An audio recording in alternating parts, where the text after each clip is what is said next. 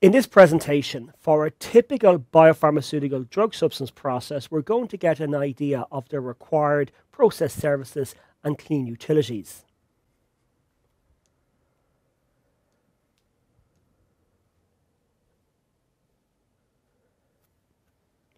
We begin by looking at media preparation. For media preparation, we see that our media constituents and components are typically solid and they're mixed with water for injection in various preparation vessels and storage vessels. These vessels are of various sizes, and we will pump the media to pre-sterilized storage vessels for subsequent addition to inoculum, seed, pre-seed, and fermentation vessels.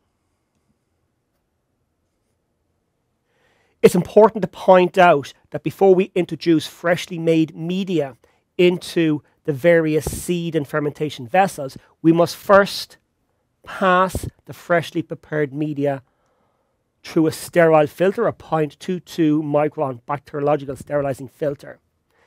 Typically, we will also store the now sterile filtered media in pre-sterilized storage containers prior to transferring into the seed and fermentation vessels.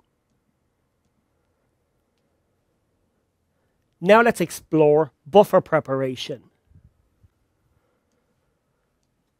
For buffer preparation, we can be working with vessels ranging from 500 litres to 20,000 litre capacities.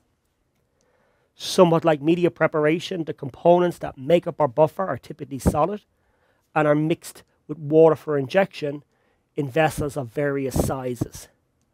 We will then pump the buffers to the downstream processing areas. And similar to media preparation, for buffer preparation, we pump to the downstream processing vessels via a sterile filter, a 0.22 micron bacteriological sterilizing filter. And the downstream processing vessels are pre-sterilized.